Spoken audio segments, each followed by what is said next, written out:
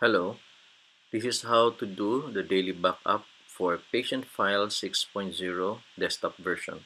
This is applicable for the Lite or the Pro version.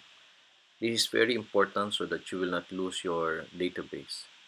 Day 1 of backup. First thing that you should do is to create a backup folder. First, open Documents folder in your PC. And then when you open the Documents folder, go to the Easy Clinic folder. Open it. And then in the Easy Clinic folder, create a new folder and name it as Backup My Patient 6. My Patient 6 folder is the official folder for the patient files.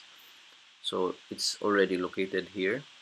So once you're done, go to the My Patient 6 and right click and copy it. Then go to the Backup My Patient 6, then right click and paste it inside there. You click skip this file here and then change the My Patient 6 name into the date today. For example, the date today is March 7, 2015. Then you can use that as the folder name. That means you have backed up for March 7. So you're done with your day 1 of backup. In the next day of your backup, this is what you should do. Go open the documents, go to the Easy Clinic folder again. The same way, right click My Patient 6 and click copy, and go again to the Backup My Patient 6 folder and paste it there again. And then change that name also into March 8, 2015, meaning that's the day, the next today of your backup. So that's your second day of backup. For the third day of backup, this is what you should do. Go again to the Documents folder, open Easy Clinic folder, and again, click My Patient 6, copy it, and go to the Backup My Patients and paste it there again.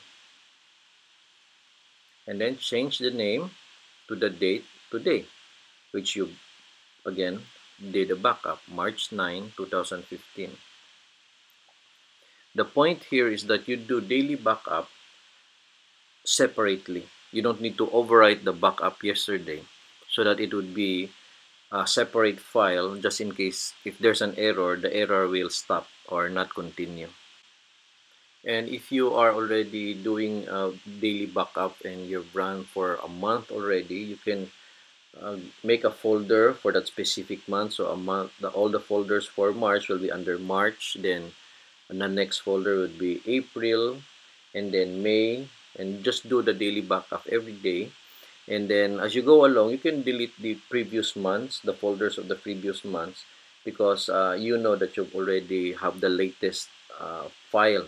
So it will save space as well as you go along. Thank you very much.